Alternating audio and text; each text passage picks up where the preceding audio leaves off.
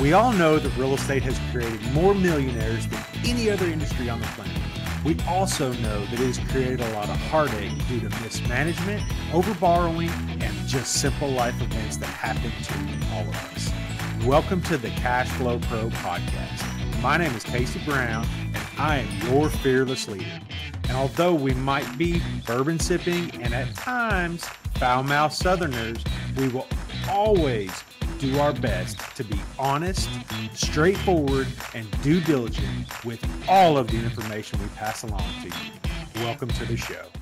Hey there, and welcome to today's episode of CashFlowPro, your daily real estate investing podcast and YouTube channel. I'm here today with Mike Angelo of NK Development Group, and he is in, what'd you say, Phoenix? Is that what you told me? I live in Phoenix, yes, sir. Phoenix, awesome. Yeah, I think everybody lives in Phoenix, right? Except for me. I don't live in Phoenix. I wish I did, but no, Phoenix is a beautiful place. And we are going to be talking today about the biggest mistakes that beginners make when investing in real estate. Sorry, I had to make sure I read that. It was awful long, but the biggest mistakes that beginners make when investing in real estate. And we're going to kind of go back as Mike protrude to there in the beginning or before I hit record was the mistakes. They're all plentiful with all of us.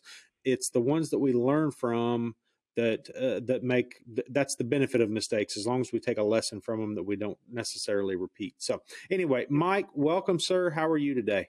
I'm doing fantastic, Casey. Thank you so much for having me on the show. Super honored to be on it. And yeah, looking forward to talking about mistakes.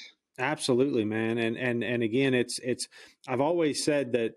Well, I've always said, I haven't always, it's an old saying that I've heard that once you admit the mistake and once you profess the mistake, that then that's how people they build grace for you. They're like, okay, hey, he screwed up, but he's admitted it, he's fixed it, and we're going forward. And then, you kind of get that feeling when talking about mistakes anyway. So why don't you tell us a little bit about yourself, where you come from, what got you started in real estate, and then we will kind of tackle your first deal and the mistakes and things that went along with that, and we'll go from there. Absolutely, man. Again, thanks for having me. Sure. So I've been in this business now for basically January 2020, so 2.5 years, give or take.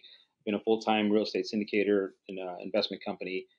Prior to that, I had about 20 years in the construction supply space. So if you think of large commercial projects from highways to office buildings to hospitals, our company sold products to them. My role was in leadership, so executive management for the last few years. But I was all the way from the beginning days where I was the counter guy you walked in and you bought stuff from to executive VP at the end of my kind of 20-year career. And while I love working with contractors and learning that whole process, I figured out pretty quickly the higher I went up in the chain, the more I worked. Yes, I made more money, but I didn't have time to spend it with my family. And that was really physically and mentally draining me. So about the last 6 months of 2019, I was like, I had to go to a cardiologist because I was having chest pain and things like that. And he was like, man, yeah, I could put you on medicine or, tell me about your job. So I told him about what I did. And he said, you should get a new job. I said, wow, that's pretty good advice, doc. Right. And, and funny thing, like the writing was on the wall. Some changes were happening with our company. And I actually got laid off in November of 19. And it was the best day. Actually, I got fired and I knew it was coming. And I had been listening to Dave Ramsey for many years. So we had that emergency fund lined up, and I went home, told my wife, and she was like, okay, what are you going to do now? I said, I have no idea, but I'm going to take the month of December to figure it out. And on that 6-month journey, as I was trying to figure out the exit plan, I had been listening to tons of podcasts on real estate and specifically multifamily. And it just completely blew me away that, a guy like me with a few other people could go buy a large apartment building. My real estate experience was doing some flips in 2007 and 8. And if you remember 2007 and 8, it was probably the wrong time to do flips. And so I got pretty crushed on that. And that was my real estate experience, to be honest with you. Made a ton of mistakes about that too. Sure. Yeah. And it's such basically everything that you talk about there, because we seem to be the industry that cleans up the post W-2 world, if you will. And I'm not sure that your last job was W-2 necessarily, but we seem to be it's the industry that kind of picks up the people that are like, hey, I just don't want to do what I'm doing anymore. I'm going to do real estate in some capacity, right? Yeah. And so when you find out, so with all of that history and your backstory there, why don't you tell us a little bit about, so 2020, obviously we all have a very memorable 2020. A lot of extra time spent with kids, a lot of extra time spent doing third grade homework, and reading, et cetera, et Yep. cetera, and possibly contemplating at least putting the kids up for adoption in those 3 years. Not to highlight that, but it was tough. So let's go back to 2020 and let's talk about your first deal. Your Yeah. first deal, and I'd like to first off kind of start with A, where you found it, Okay. and B, what that looked like where you found it, what it looked like, and how did you take it down? No worries. So this is the deal we actually closed, right? I'm going to focus on that because Yeah. there's thousands of other ones I didn't get. But so the first deal we got, put an offer in, I think in like June or July of 2020. Got it accepted in like August-ish, some negotiation. I found it randomly because we were so based in Arizona. If the market here in Phoenix was so hot, I was just getting killed. Wasn't finding any deals. So I went to New Mexico and I was traveling there for my old life, so I was familiar with it. And Albuquerque was where we were really focused on. And there's a small city south of it called Las Cruces, New Mexico, about 3 hours south. Beautiful Yep. little city. I know Wasn't exactly where really Las looking, Cruces is. yeah, wasn't really looking for that particular deal that I found on Crexy of all places. But I was looking for the broker because I wanted to call the broker and build a relationship with them. I said, "Hey, man, this is what I'm doing. We're looking for, this size of units, about 50 plus. What do you have?" And he's like, "Well, I have this deal. It's just getting ready to hit the market. Take a look at it." So he sent me financials, and I looked at it, and I was like, "Yeah, it doesn't look like a bad deal." But I really wasn't genuinely that interested in it. I just wanted to get to know the guy, and hopefully he had something better for me. And my education company that I signed up for said, "Get the pocket listings, get the off-market stuff," and this was about to hit the market. So I was like, maybe it's not a good deal. Anyway, kind of parked it, to be honest with you. I worked on a bunch of other stuff, and those things didn't work out. Came back to it, said, "Hey, we really are interested in this. Can we take it down? What do we need to do? Is it still viable?" And negotiated and got it under contract. Didn't close until May of 21. So there was about almost a 6 month, 7 month gap between getting it kind of started to finishing, and that was just because we went and did something else for a while and then came back to it. So that deal has been our flagship product. It's a 60 unit complex, beautiful locations, cash flowing really, really well. Our first investors. So we did the whole thing. We sourced it, we raised the money. We did find a KP to help us sign on the note, but we did 90% of the work, and it was a fantastic deal. Transaction went really well. Everything else after that has been different and challenging. So we were a little Sure. spoiled with that first one. Well, But how much was the raise?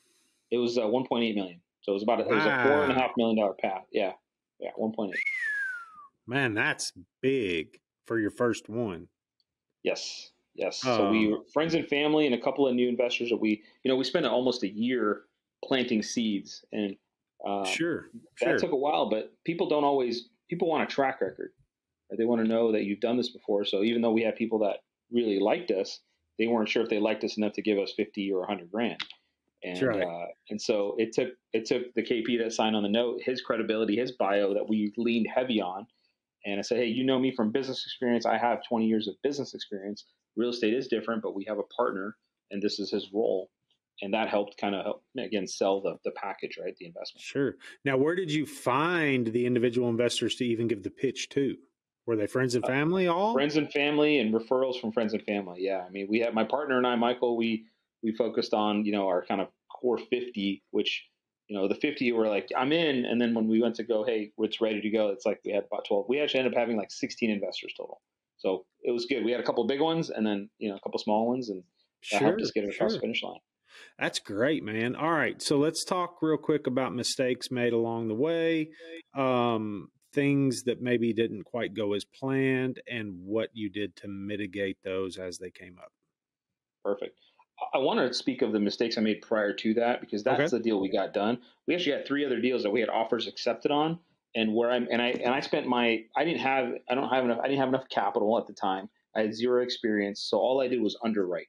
I underwrote deals. I tried to find them, and I tried to find partners that would help me get the deal done. Right, the GPs that would sign on the note. And I found one, and I thought he was good, and I didn't vet him enough, and he bailed on me twice. So the mistake I made was not spending enough energy. I should have shifted my energy from underwriting to really securing who's going to be on our team that we're married to for 5 years. I definitely didn't do that. And the only reason we got into the deal that we did close was I had to kind of reach out and found this operator that is in our network, very vetted out network, but it took me a minute to go around and figure that out. Like he's the So guy the that needs to be on our KP team. on the first one is who you're talking about, bailed Yeah. and then The came first, back yeah, and then no, bailed again. he bailed twice. He bailed twice on me, and he was like, "Yeah, I'll do it." And he was busy. He's like, I live in Chicago, and I'll do whatever deals you want." And I was doing his work for him, and he just was like, "Hey, I'm like, "Hey, I got this offer accepted." And he's like, "Yeah, man, sorry, I can't do it." I'm like, "Whoa!" So I all my eggs in that basket, right? Because how am I going to Sure. go move forward? So that happened to me twice. That was a big learning mistake. So I was like, "Hey, let me just forget everything else and focus on the team." And that was kind of the message here: is focus on the team first. Make sure you can do that before you go out and go find deals. Because here was the problem. Now I have to go to the broker and go, "Sorry, just kidding." Right? I can't pull through. So it worked out where our offer, I just didn't raise our offer enough, and so we lost. We were like in fourth place, right? But I'm putting this out there now. It was just that was ridiculous. I can't believe I did that. It was super unprofessional, but I didn't know any better. You know. Yep, but you got to make mistakes to learn to know better. I mean, That's right. it's a learning curve, and unfortunately, sometimes it costs us. And even if that cost is not monetary necessarily, it could be in pride or something of the sort. But all right, so vetting and focusing on the team, and I'll tell you what, I had a lady on my show recently, and this I had actually heard this a long time ago, and I had heard it along the way, and she just solidified it. She was an attorney. She was a immigration attorney, right? Also in business, but her big passion was passive investing, right? So she was passive investor in these deals, and the question arose. I said, okay, what do you look for when you start to look at a deal to decide whether or not you're going to invest? And she said, I'm going to give you the worst answer ever. And I'm thinking, all right, well, worst answer ever. I've had those, but let's see what she's got, right? And so the worst answer ever ended up being she goes with her gut. Like she just and I've heard this before in masterminds that I'm in, where you could stand up there and you could rattle IRRs, ARRs, cash on cash, every other figure or number or metric you want to present. But when it comes down to where the rubber meets the road, people want to know that they can trust you with their money, period. Right? The return is almost secondary. Mm-hmm. It's so true. And I say all of that to kind of bring us back to what you're saying about focusing on the things that matter rather than you were focused on the numbers, the IRRs, the ARRs, the cash on cash, the underwriting, the all of that. While that is important, and it's important to understand that in order to put together a business plan, you have to be focused on building that team too. I mean, you have to be focused on building that trust, and that trust comes through you and your team and everybody else that you kind of put together there. And so that's interesting. Now, so you go out and you find a KP. Where did you find him at? Now, KP, let me back up. KP, key principal, key partner, whatever you want to call it, is basically the loan signer, the person that takes his balance sheet to the bank and says, "Hey, I'm worth this. Loan us this." Yep, So go exactly. ahead. Very blessed to be. So I did sign up for an education company that teaches you this kind of stuff, right? Multifamily. And Mm-hmm. so spent the first few months working with them, and that was part of their pitch is, hey, come in, we'll help you find a sponsor, we'll do all this stuff. And most of that is fairly nonsense because their deal criteria that they want is like impossible to find. And so, but that person was in that network. And so through my partner who had a relationship with them, he said, hey, we have this deal. The sponsor kind of fell through, would you be available? So spent time with him, got to know him. And he said, yeah, this looks solid. I'll support you guys. And so he partnered with us and, signed on the note. We all signed on the note, but ours didn't mean as much as his. That's And, right. and so that's what got us the deal done. And without that network connection, it wouldn't have happened. Right. Sure.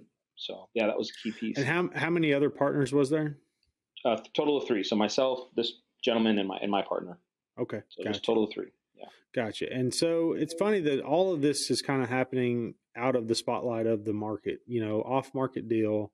You get kicked down first, you stand back up, then you get kicked down again, then you stand back up, and then you're like, all right. And then finally, I guess the universe was just like, all right, we're going to let Mike have a pass, and he's going to take this deal down. But and then what of all of those mistakes that were made, highlight the most valuable lesson you learned after, you said you focused on the team, but there had to be some other lessons that came along there. I mean, yeah, there's a litany of mistakes that, but or just lessons learned, right? So yeah, definitely team being one. I think we were fairly blessed that I do have some OCD skills or being organized to make sure all the steps are in place. So we had a portal, we had investors, so all that went relatively smooth. The one thing we couldn't control is all the lender components, right? We didn't really know what the lender was asking for, and setting good expectations. So everyone is trying to satisfy a property management company. They're looking for takeover. That first deal was so great from all the things that came at us, and as I try to digest it back, I think setting good investor expectations of hey, if you get 100 people to tell you they're in, the reality is probably 20 or less are going to actually commit. That's right. So when we went out and raised, I'm like, hey, I can go raise $5 million today.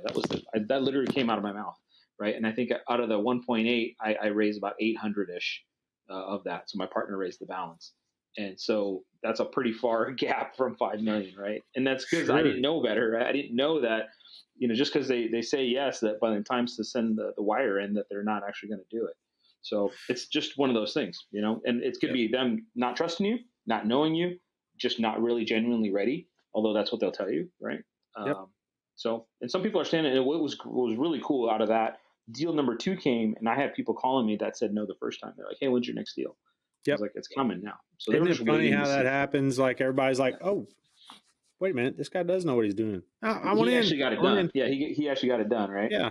So, and showing that grit and the grit that it takes to get stuff like that done, man, that's what's so impressive about a lot of these deals, especially when I'm on these podcasts talking to people about their first deal, because it tends to be a reflection of like maybe looking back and saying, hey, yeah, that was like the springboard, that really got things going. So now with that, let's kind of transition into the second deal just to see what lessons carried over and what did you do did you have a way to kind of streamline after that? A little bit. We wanted to go bigger is what we did know. So we started looking at 100 plus, 150 plus unit type projects.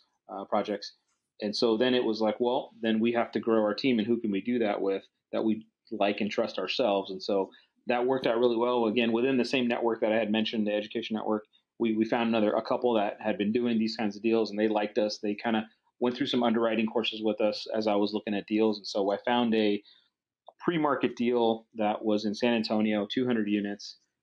We started that in November. The transaction started in November, right before Thanksgiving, and got under contract there. And that was the exact opposite of it going smooth. It went almost the other way. It was a heavy lift. We're still working on the asset manager for it right now. And the best thing we did was find the right team to get them to buy in on what we were doing. This was almost a $6 million raise, a $18 million purchase. And so a big leap. And what are the things that change? Really, it's just having a bigger team to know who's going to do what. And, coming from the raise side, there's a ton of stuff to do there. The loan was really challenging because it was an underperforming asset. So we were blessed to have one of the gentlemen that signed for us. He's actually a loan broker. So, I mean, you talk about an inside track. That was pretty awesome to go. Sure. Yeah. And that's definitely a shot in the arm for sure. I mean, to definitely to keep things at least moving forward, the loan. Yeah. I mean, that's awesome. So, all right. And where was that second asset located? You said San Antonio, Texas. Man, San Antonio's been really hot here lately, especially, I mean, as of recording the end of August here, man, it's been a solid market. And was that like 2020 as well? Did you get 2 done in the same year? No, that was 21 is when we closed our first deal, May 21. Okay. And then November of 21, we started the deal. We didn't close until April of this year. So that was 5 months of negotiating, going back and forth on trying to get it all done. But Yeah, so Sure. it Was took a that long 5 months time. after you had already submitted an LOI, and then of course you go back and forth and back and forth and back and forth and back and forth as due diligence items come up, as things tend to just the natural progression of things, I guess. Did you end up just negotiating other things in or down or It was whatever? negotiating. It was delays. We had issues with insurance and even just getting debt. So we ended up having to do a couple different extensions to get it done, but we got it all done. And but man, it was really painful. I think a lot of sleepless nights on that one because we had Yep. a ton of money go hard. When you deal with bigger transactions in bigger cities, this is not like, hey, you got a 30-day window to just free play. But this was, hey, this $200,000 hard, and then we did a bunch of those. So by the time we closed, we were almost $900,000 in. But yeah. Man. And again, from my standpoint, I'm the guy that found the deal and I'm doing the asset managing. I'm relying on our team to help us execute this. So I did have money in it, but not anywhere near that amount. So a lot of people had a lot of trust in us Now, and in the I'd deal. like for you real quick to explain what going the money going hard Yeah. is and what that means. Absolutely. So when you go under contract, you have an earnest money deposit. So usually it's a percentage of the purchase price. 1 to 2% is typically what you see. 2% is kind of common today. In the old days, or prior to probably COVID, you would see, hey, I'm putting in a refundable deposit. So let's say it's a $5 million purchase. You're going to put in $100,000, right? 2%. That's going to sit in escrow, and that gives the buyer um, the willingness commitment. It gives the seller some confidence that this guy's going to come in. But usually Yep. you have 30 days or so, sometimes even more, that money comes back to you if you decide it's not going to be good or the deal doesn't work for some reason. So what had happened with all of the pressure on multifamily specifically is things were going hard on day one, and hard means it's non-refundable day one. So you put that money in sight unseen, and if you want to walk away on day two because the building is falling apart, your money goes away, Gone. gone. And none of us operate that way, and we didn't do any deals like that. That deal, what we started to do was a 7-day early access. So that was our way around. Hey, we have a purchase and sale agreement, but we have a 7-day access period. That's a free look. The money we put in a refundable component. After 7 days, that refundable component becomes non-refundable. So it was just a quick way to, hey, in the first 6 days, we'll know if we're going to buy this thing. Yep. Scope the lines, check the roofs. I mean, nothing catastrophic, ideally, right? Yep. So that was our way around it. But in Phoenix, man, I could not play. We're talking about $250,000 hard on day one. Oh And yeah, so I was like, 100%. I'm gonna go to a different sandbox. I can't play here. Yep. I'm not. I've got some friends in the Phoenix market, man, and Yeah.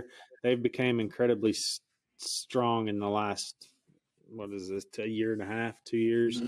My buddy over there, he's knocking it out of the park, and Yeah. he's really good at it. And he says, and he's strictly in that market, but he knows it. He can raise the money, and he can keep things moving in the right I bet you I direction. know who you're talking about. But yeah, it's a couple of great guys there, and just doing really good work. So Yep. yeah. Yeah, they're knocking it out. I'm certainly impressed. And but so when you start talking about, I want to as you've talked and as the progression as we've moved through your deals here, I want to go back because I feel like it's worth at least spending a little bit more time talking about the team and what you looked for in people, like, because I want to go outside of just the KP and so what, because there had to be some potential. You had said that one guy flaked out on you twice and whatnot, but what what do you look for when you start putting together the team? First of all, what team members did you need, or what did you call them, and then what did you look for in each one? Sure. So I start with core values. One, is there alignment? Is there some energy when we speak? And then how are we tackling whatever it is that we're going to try to get after? So Mm-hmm. Hi, this is Casey Brown, host of the CashFlowPro podcast and YouTube channel. Have you been thinking about investing in real estate but just don't know where to begin? I'd like to help by inviting you to check out our website at www.3000capital.com.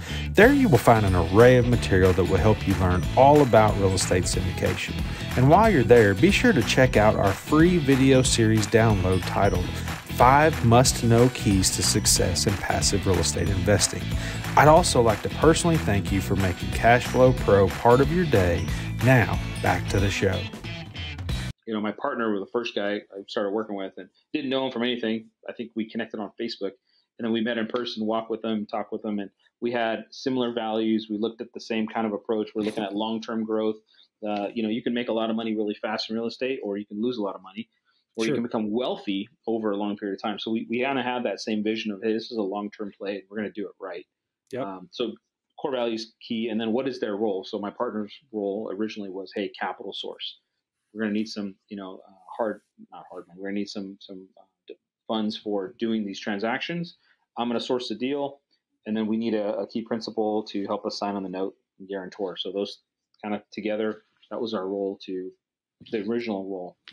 And then as we started to grow, especially the San Antonio deal, it's like, wow, this is a heavy lift. I don't have any experience in this. Our partner that had done a bunch of these deals, he's like, hey, we should bring somebody else in because we don't know what we don't know. And so Right. the couple we brought in also met the criteria on all fronts, but they had done a very heavy lift in that same market just a few years prior. So it was a fantastic kind of fit. And they already checked the boxes on the other side. So it was easy to vet that. I think anyone starting off, sometimes the easiest thing to do is you partner with the guy sitting next to you or the girl sitting next to you in your class. And I don't think that's always the best idea. It's the easiest, but it's not the best. And I think 9 times out of 10, it gets dissolved at some point. But you got to figure out what your strengths are. So my strength is finding the deal, analyzing it, putting the business plan together, and I do raise money, so I have a good investor capital base. But Sure. my other partners, that's all he does. Focus on. Don't worry about underwriting. Make sure you can articulate it to your investors, but you focus on finding money. And then I have a third person that kind of finds the debt. Right, figure out the debt piece. Yeah, and that's what you said. The loan originator, or the loan guy that came along with you. That's awesome, man. So how many doors are you all up to right now? 453 doors. So about 6 properties, and we have 2 development deals. So we own dirt at this point, and we're going to build some apartments here in Phoenix, Casa Grande, a little south of Phoenix. We have a single family development project that we bought the land for. And then I actually have a totally different project, a redevelopment project. It's in again, downtown area that is an office building. It's vacant. We're going to redevelop it into a restaurant, retail, brewery. It was just a really good find. And I just said, hey, if we can figure out how to make money, help our investors get a good return, and have a fun project, why not? It's not really work. It could be cool. Sure. Yeah, that's right. And then, but I tell you what, man, a lot of that, take Louisville, Kentucky, for example. There's like we were up there. It was back during the Derby weekend, and man, like a side of town that had run down, ragged, falling over gas stations. They had turned it into a microbrewery. And it's so interesting how some of that stuff and some of that reclassification stuff has taken place. And I might have been to that, man, in Louisville, right? We walked down to a place that was an old gas station. It was a super cool. They had a little outdoor area, and like a super cool vibe. I mean, it was And then they had I think, as a matter of fact, I think they had. I can't remember. I think they had the glass door came up, like the garage door. They had replaced it with a see-through glass door, but anyway. Yeah, the roll-up door. Yeah. Yeah, we might have been man. That's a small world, dude. Small world for sure. So everybody comes to Kentucky for some reason or another, I guess. Well, we went for bourbon, so Yeah, I got you. Well, all right. Well, listen. Well, Mike, thank you so much for taking the time to be with us. Now, I've got a couple of questions we ask every guest that comes on the show. And the first of those questions is, what is the best book that you've recently read or are currently reading? So I've really gotten into reading a lot, and I just put this on another one. So there's a book called Juggling Elephants. Oh, that's cool. Okay. Yeah, Jones Laughlin. So my old boss made me read this. So it's probably been 5-6 years since I've read it. I just reread it. But it has a lot to do with the metaphor is, juggling elephants is pretty difficult, right? And so trying to prioritize things. And there's a big focus on family in that. And a lot of us that get into this, we just forget about our kids and our spouses. And that one really helped me recenter and focus on why am I doing this? It was really important. So that's my read. That's awesome, man. My mother used to say, the only way to eat an elephant is one bite at a time, so it's kind of the same. There you go. Keep it going. So, all right. What is a dream vacation that you've taken or hope to take? We are going to go to Jamaica here shortly. Anything on the beach or coastal, but I think our dream one is Tahiti. So I want to go. I want to stay on top of one of those bungalows with the ocean below me. So that's on our list. I think that to some degree is on everybody's bucket list. I think it just depends on how far down it is, really, right? Yeah. Yeah. So awesome. Pretty soon here. Well, cool, man. Well, listen, if the listeners heard something that resonated with them, or they want to learn more about maybe you all, what is a good way for them to reach out and get in touch with you? Check out our website. So we just rebranded as Nimble Capital Group. So NK is our development arm, but Nimble Capital Group, www.nimble Capital Group. Check it out. There's a ton of education there. My contact information is there. Happy to check that out. I'm on LinkedIn, Mike Angelo, and reach out anytime. I'd love to. I always challenge people. I heard a guy on a podcast. He said, nobody ever calls me. I give him my number. I call that guy. And so if you guys want to call me, you're welcome to call me. My number's on our website. Awesome. There you go, man. Hey, that's the way to do it. You got to tell you got to be assertive and take assertive action. So awesome. Mike, thank you so much for your time, man. I can't really thank you enough. And again, the biggest mistakes that beginners make when investing in real estate, I keep having to go back and read that. It's too long. But I think a lot of people can take what we've told them and learn. And if nothing else, maybe they can put a little notch in their little feather in their hat and take what we've talked about here and move forward. So awesome. Well, thanks again. And listeners, as always, please head down and smash that subscribe button so that you can be notified when we release new episodes and new content. And again, Mike gave you his website, so go check that out. Give the man a call. Please call him. Nobody ever calls him. He said some other guy said never call him. Well, call this man. Talk to him. He'd be glad to help you and show you how you can make investment. And man, I gotta give you props on that Las Cruces deal. Las Cruces is a very neat area. I think it's very. I love how heavy the culture is there. It's just it's a different kind of place. So for sure. Well, awesome, man. Well, thank you all so much, and listeners, and Mike as well. I hope everybody has a wonderful rest of the day. Thanks, Casey. Appreciate it. CashFlowPro is hosted by Casey Brown, founder and CEO of 3000 Capital, a commercial real estate investment firm committed to providing its investors with ongoing cash flow and helping them build long-term wealth. If you enjoyed today's podcast, make sure to hit that subscribe button so you'll be notified about all our future episodes. You can find more information about us and our investment philosophy by clicking the link in the show notes below. Thanks for listening.